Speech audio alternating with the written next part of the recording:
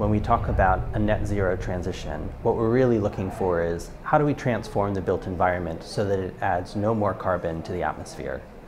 We have to think about both operational carbon of our built environment, but also, and perhaps the trickier one, is the embodied carbon that goes into constructing our buildings. So when we look at issues of the transition, I think it's important to look at two things. The first is about the impacts of our journey toward net zero. And those impacts might look like economies and jobs changing. It might also look like the realities of climate change disproportionately affecting certain communities or areas of our built environment. And then on the opportunities side, we're going to be shifting and transitioning our economy toward net zero applications that will create radical opportunity and innovation for some sectors.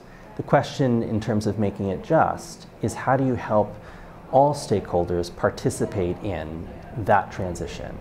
So at today's event on the just transition to net zero, we're going to be featuring a speaker from Repowering London. And Repowering London really puts together a community and place-based approach to net zero. They've installed solar racks on the roof and built a community around both harvesting and selling the renewable energy that comes from that investment.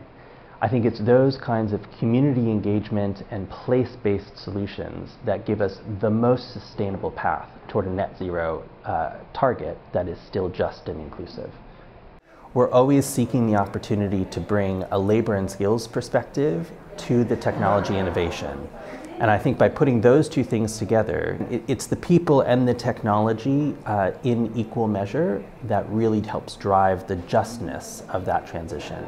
Always about inclusion, always about participation.